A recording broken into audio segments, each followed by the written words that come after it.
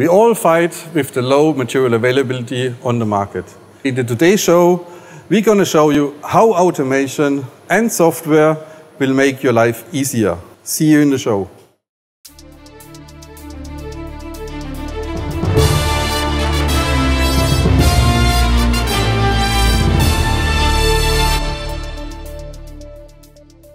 Yes, software is the ultimate automation tool.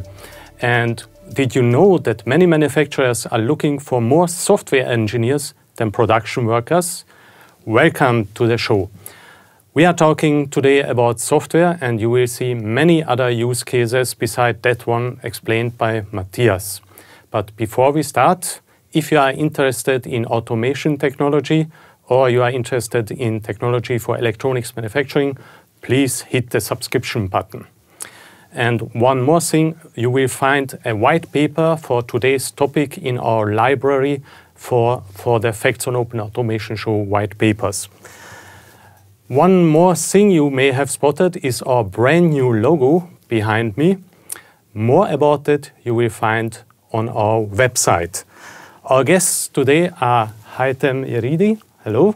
Hi, Laszlo. And Matthias Heinz. Hello, Matthias. Hi, Laszlo. So we are talking about software, Heidi, and in our last show we talked about data and actionable information. So how to convert that into money? Yes, so we learned about the impact of data in the production, which is actually done by some integrated information from the machines itself. And of course, it's very important to mirror this one in the production by increasing the efficiency, for example. And this is done, of course, by automation. But again, automation is not only related to robots or EIVs. It's also, of course, related to automate any kind of workflows by just using software. Just like on our mobile phone, automating your day. Yeah. Now, in our case, on an SMT shop floor, we have many different jobs. Does it mean that the software can replace a complete job? Actually, we still need many tasks which need to be done by operators. So we're talking about automation means we start, of course, by repetitive or tasks which need to be repeated again and again. And here, of course, we can take these kind of tasks and automate them by software. So the software will have a big impact of any tasks which can be repeated. And operators, in this case, don't need to just take care about such kind of tasks. So all of these automated tasks will be done then in the background and spend more time for all other tasks which can be done, for example, manually by such operators. Good. You mentioned at the beginning that software may have a little cost, but it can also be a significant cost. Anyway, anyone who wants to invest in it needs to justify it. What could be benefits of software which you could use in your justification? This is a good question, since we need, of course, to first of all try to invest in software to figure out which return of invest we do have. Sometimes it's even just by enabling data coming from the equipment, by sensors, for example. And here we have some figures for you by some examples to, for example, even using such kind of sensors in the production will bring the intelligence to the machines. And we can then even increase the utilizations up to 15% in the factory itself.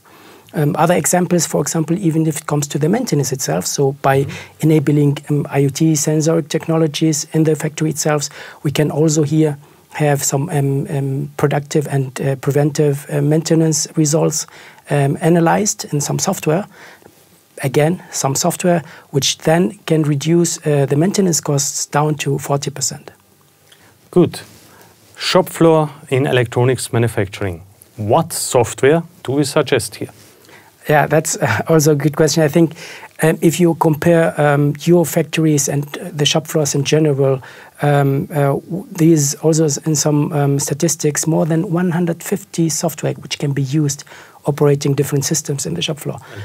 And here we're talking about a simple suite ASMPT is offering for you to just use any kind of, let me say, workflow softwares you need by just one platform, which is Works. And I prepared for you also a video about Works, which is our shop floor management tool. So that's what we are watching now. Yes.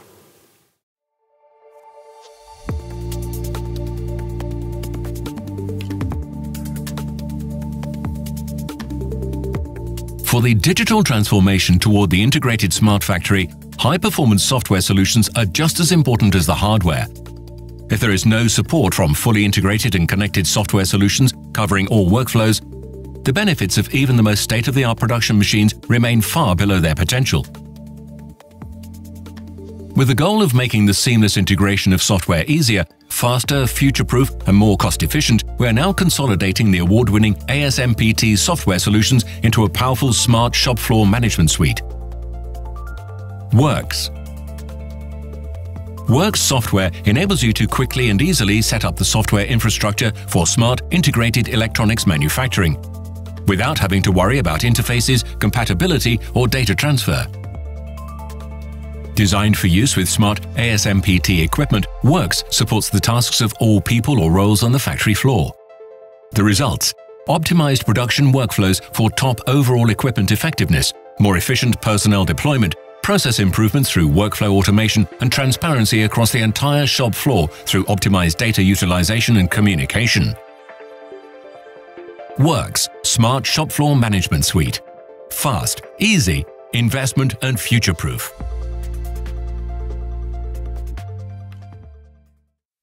That was a basic overview about Works. Matthias, planning is your Steckenpferd, as it is said here in Germany. So, and it's an important workflow, so it's your hobby. So how did Works change the life of a planner? Yeah, Lasse, you have to see still in today's time, planning is a very complex process, and therefore very often in companies still a manual process where you need a lot of experience. And due to this, it's very hard to run updates, changes, and this is exactly going to be changed with Works. How are we going to do this? I've prepared some videos for you today. And if you are ready, guys, we would start with the first video about the import of production data from ERP and SAP systems and the optimization of the optimal production sequence. Importing ERP data into a production planning system can be a major challenge in some electronics factories. Not so with Works. Because the Works planning application supports you in importing any CSV files easily and flexibly into your planning scenario. Here I show you how easy it is to transfer CSV files from your ERP system to our planning software. With the import, we take all the relevant information from the ERP system to select the required placement recipes. Once the data is imported, you can easily optimize your production planning. The result, an optimized production plan for 2 lines. And now you can get started. This is the optimized production plan for the 2 lines. It can now be released and started. This is how flexible and easy it is to import ERP data, reuse it and optimize it in a further step. That looks good. So it's fully automated. But Matthias, what about flexibility? What if I have some changes? Yeah, flexibility is a quite important topic. Yeah, we all know the situation. The components don't arrive in time. And due to that, you have to change your planning quite often. And in the next video, I'm going to show how Works will support you to react on this issue quite fast and flexible. Let's check it out. Maintaining a production plan is always a challenge for every production planner. This makes it even more important to have a tool like Works that makes it easy to edit any production plan. With this planning module, the only thing we have to do is click on Edit Plan, and then select a specific board or recipe. Here I click on an NPI board that I need to move forward in the planning, for example, because the required process engineer is not available at the originally suggested time. It immediately shows me all the available time slots to which I can move the board. The only thing I have to do now is to move the board to a later time and insert it there. I can also see all the consequences of this change. Here it fits perfectly, and I was able to solve my planning challenge quite easily by moving the board to a later time slot. That's how easy and flexible it can be to edit the production plan in your factory. That looks fine. Good. Even a manual change cannot go wrong, Matthias. That's right. But Laszlo, we still have to check one manual task in this workflow. What manual task? After the planning, we have to transfer our planning or new updates to the production lines. And without being connected to the production lines, you have to do this still manually. And therefore, you would lose a lot of worthwhile time. And so once this last step is done, your planning is done. Then the job is done. So how long did it take? In general or in average, I would say not longer than half an hour. So this is quite short, yes. That's very short. So even I could do the planning as a newbie. Tough question, but I think yes. Fantastic. So Matthias, that was a partial solution for a current problem, component shortage. So that could be one way how to solve this problem. It's one way, yes. Do you have another current problem which you could partially solve or help our viewers? Yeah, there's also another issue in today's time. Yeah, you see the order books are full, but some of our customers are fighting to get operators for this demand. And I do have a tip for you how you can improve the time or you gain time for your operators. Let's check it out. As you can see here, the reel replenishment process is one of the main manual work that operator has to do at the line. To do this, to refill the empty running reels, the operators needs to get the material first out of the stock. And this time is offline. That means the operator is not present at the line. After getting all of the material, for sure, also the operator has to bring back the material back to the line. And again, during this time, the operator is not available at the line. And exactly here, there can be a high risk of line downtime. Because something can happen and then the line will stop. And we all know how expensive can be 1 hour of line downtime. And this is exactly where we can help and support with open automation.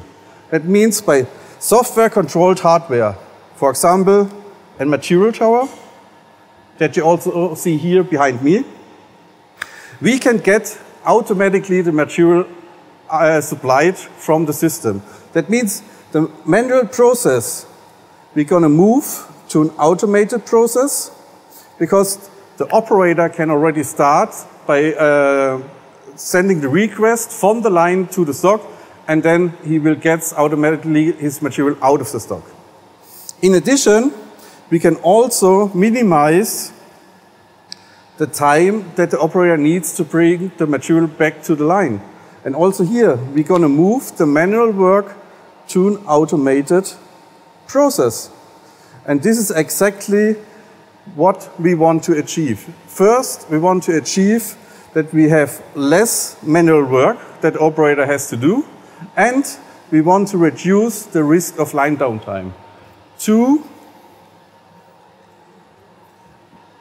gain worthwhile operator time. Cool thing, that tower. And just because we have seen it beside you and you mentioned it, can you tell us some spec details about it? Sure, I can give you more information about it. The tower itself does have a storage capacity of up to 906 7-inch wheels, and you can put many towers together in a cluster by still having only one pickup point. Optionally, you can equip the tower with MSD option, or what you also can do, you can use the tower in combination with ARVs. Fantastic. Heidi, we talked about software works. How much works do I need? Who is giving me advice? We do have different solutions, and works is scalable and modular. It means depending on your need, actually you can have as much works as you need.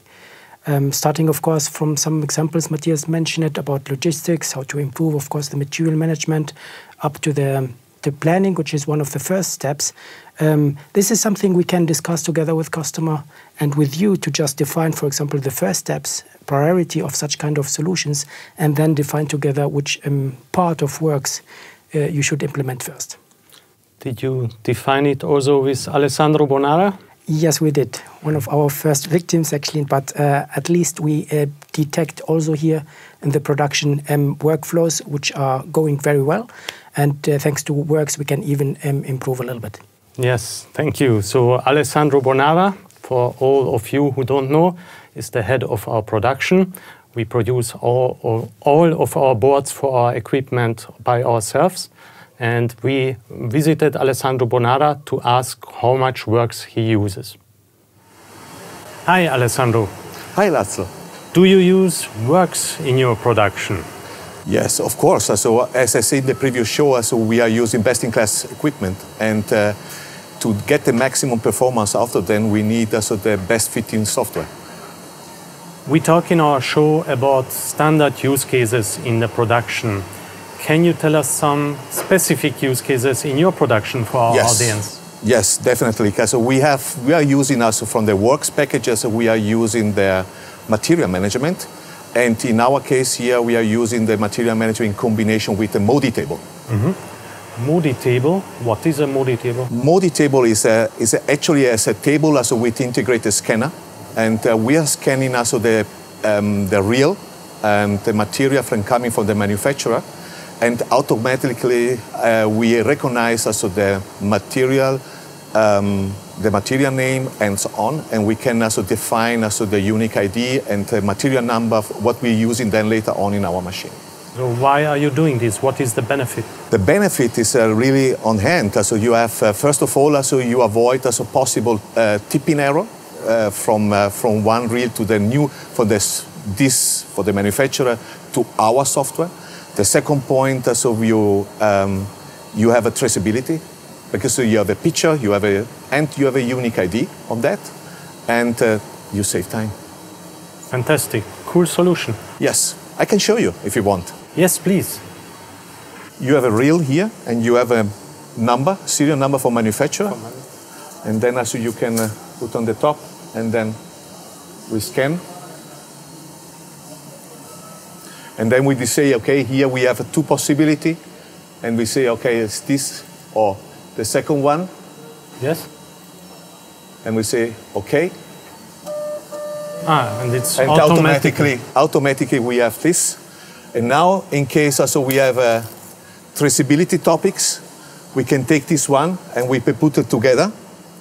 And now we have a combination. We scan these two numbers, and then we have a combination together. And this now is transferred to our manufacturer, to our material manager. Fantastic, cool. Yes. If you want, I have something else to see. Even more, please. Of course, come with me. Come with me. We are here in the setup area. We are preparing here the new setup, or we are building the setup for the machine. And what we have here is our MODI table is a X-ray counting machine for the component, for the reel.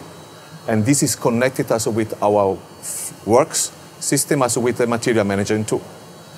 How it's working is actually when we get back this setup, back from the production, we have to take the used reel out and count how many components do we have really there, and check it is really combined what we have in our material manager. We take the reel that we dismounted from the feeder, and we check with a unique ID that we placed before in the previous process. We are scanning this, we put in this, and we starting. In this case, now we're starting the cycle, and with the X-ray. Oh, it was fast. Yes, quite fast. And now it's counting. This is we have same as like a camera. We are counting the component on that. And they say, if I say, okay, now this number is actually the number that we are going to place in our material manager. Rebooked. Oh, so no error possible. Oh, let's say like this. So we have a good software. We have very good software and very good equipment in order to avoid possible human error. But as experience say that actually humans are much more inventive and innovative for new error. Create a new one. Thanks, Alessandro. Always a pleasure to visit you. Every time welcome. Thank you very much. Alessandro's use cases for material management. Heidi, that was also a nice example how software works with third-party equipment. Yes, for sure we need to integrate third parties also. Nevertheless, Works is actually made for our ASMPT solutions. To be clear also here at that point, but integration is a must. And that's why we're talking about open automation, to be open to integrate any third-party machines or systems. Thanks, Heidi. We always want to cover in this show also the voices of other regions, because we, of course, are here in Europe. And this time, we want to cover the voice of the US. And therefore, I have invited Mark Ogden, Senior Regional Manager of Marketing in the US. Hello, Mark. Hello, Laszlo. How are you doing today? Mark, is there even electronics manufacturing in the US? A good question, Laszlo. Yes, of course. There's still a lot of electronics manufacturing in the United States and, in fact, all over the Americas, especially high-value products that require a lot of customer service, a lot of customization. So we still have a lot of this high-value manufacturing in automotive, large servers, things of that nature. Now, we talk today in this show about software, and I've read in an article that especially the US is a country which uses heavily software for decision making. How is it in US manufacturing? Yes, Laszlo, that's a very important topic here in the United States. Right now, we find ourselves in a situation where it's difficult to recruit employees, especially operators. It is challenging to train them and to retain them in their job. And for that reason, many manufacturers are looking to further automate their factories. So they rely less on the skill and knowledge of an operator and more on a system that can design and guide the operator's tasks for them. And that is something that we're seeing much more of now in the United States. Enables a customer to basically run their factory without relying so much on human knowledge. Absolutely, and that was also a similar example like Matthias told us before. What about open automation, in itself? What is the voice of the US market about it? Well, it's certainly a topic that's very important because, as I mentioned, we have a problem with retaining and training employees. Open automation would allow a customer to take some of the process steps that are done manually now and reduce the dependency on a human operator and also speed up the process. I'll give you an example. One of my colleagues did a little study about material movements in a factory. And we calculated on average that it takes 3 minutes for a US operator to find and pick a piece of material, for example, a reel of components. But it then takes them another 7 minutes to take that partially used reel of components, count it, and put it back in the warehouse. So that is a lot of human intervention just to move material from your warehouse to the shop floor and then return it again once it's been used. If we can automate that with processes that are supported by our tools like Command Center or Material Manager, it's going to greatly improve our customers' efficiency and it will reduce their dependence on employees' knowledge.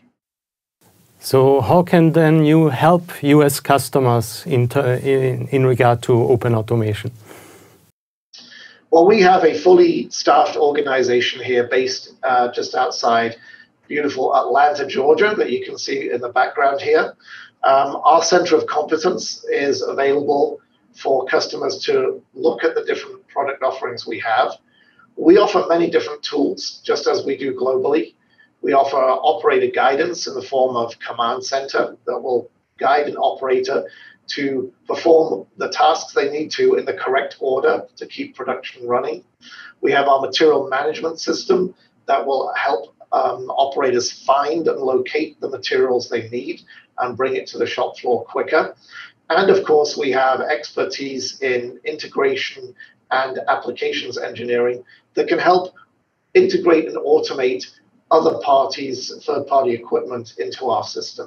So basically, we're fully equipped to use open automation to help our customers make that next step in becoming more efficient. Awesome, Mark. Thanks for joining and thanks for your expertise. Thank you, Laszlo. Goodbye. Thanks. Goodbye. So, last but not least, so this was our show about how to open automate with software. I have, as always, some final recommendations for you. If you want to see us live, we are live at following events which you see down there in the ticker. Please do not forget to subscribe to our channel. Also, please do not forget to download the white paper out of our library for this Facts on Open Automation show. And another tip, book a remote demo for any product you want to see. We organize you a customized online demonstration.